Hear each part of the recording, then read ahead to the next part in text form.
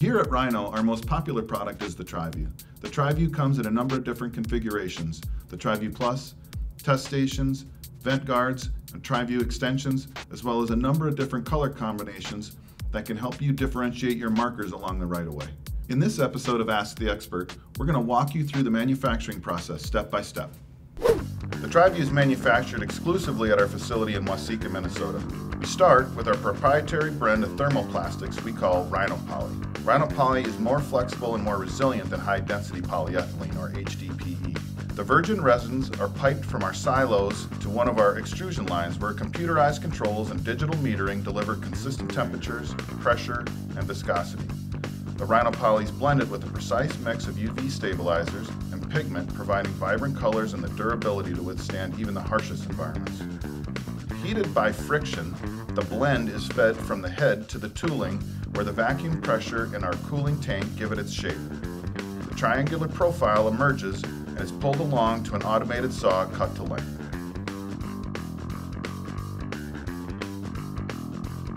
Next, the triangular tube gets its cap.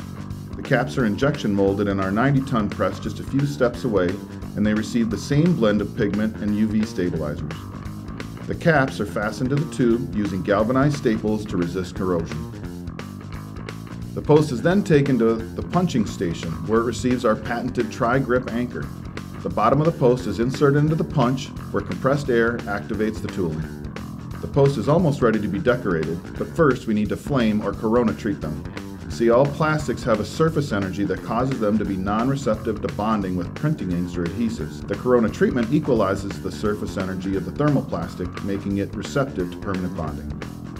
Our decals are printed with UV stable inks on a vinyl substrate with a low-tack adhesive backing that cures over time. The decals are applied, taking care not to touch the treated plastic, as any contaminants could potentially interfere with adhesion. The finished posts are finally collected at the end of the line, where a quality control tech will inspect them, count them one last time after they're loaded into a Gaylord and onto a pallet. Pallets are then forked over to the staging area where they're shrink wrapped, weighed, and tagged for shipment.